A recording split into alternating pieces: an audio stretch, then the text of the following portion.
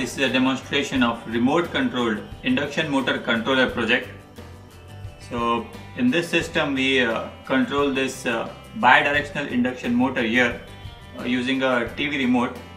This is nothing but an IR based remote, and this is the circuit here, as you can see, which is used to receive the signals sent from the remote and then turn the motor in a desired direction. And this is the transformer here used to power the circuit. It's a 230 volt transformer, 230 to 12 volt, and this is an 805 family microcontroller which is connected to two relays, and this is the relay IC, and here you can find the capacitor and power supply circuit. So in this system we have an IR sensor here.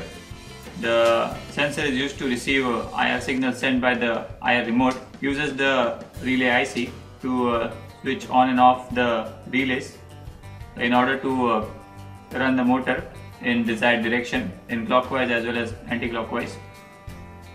So now let's see how the system works. Let's turn on the system. The system has now been turned on. So this is the reset button here.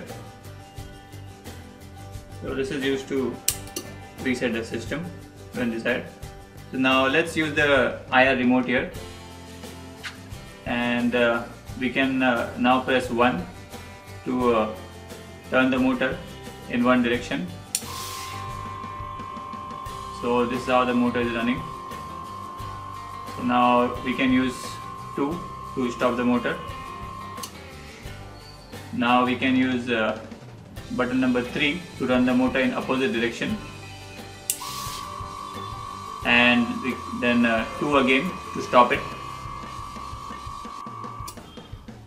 So this is how remote control induction motor project allows us to control the induction motor direction by using an IR based remote here.